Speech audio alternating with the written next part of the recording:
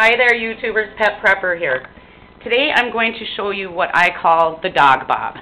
This is my dog's bug out bag. It looks really ghetto, but in an emergency, if we have to bug out, we're really not going to care.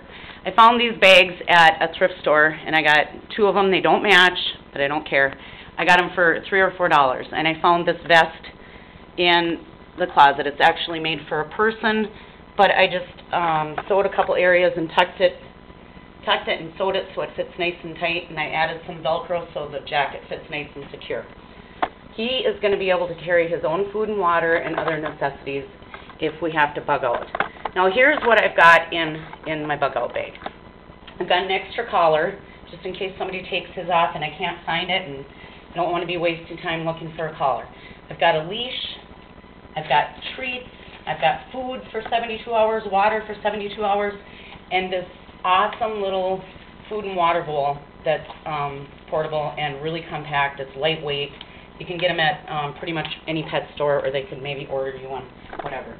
We live in Minnesota, so dog boots are going to be a must. They're going to be a necessity. You don't want your dog lifting up his feet and not being able to walk because you're going to have enough to carry. You're not going to want to carry your dog. So, you know, whatever medicines your dog takes, it's not a bad idea to have antibiotic ointment just in case of a cut. And one of the most important items other than food and water is a muzzle. If you guys have to stop and sleep in a tent, you don't want your dog barking and drawing attention to you. So I really recommend a muzzle. I'm going to do a whole video on muzzles and the importance of them, and I'm even going to show you how to make your own muzzle out of gauze.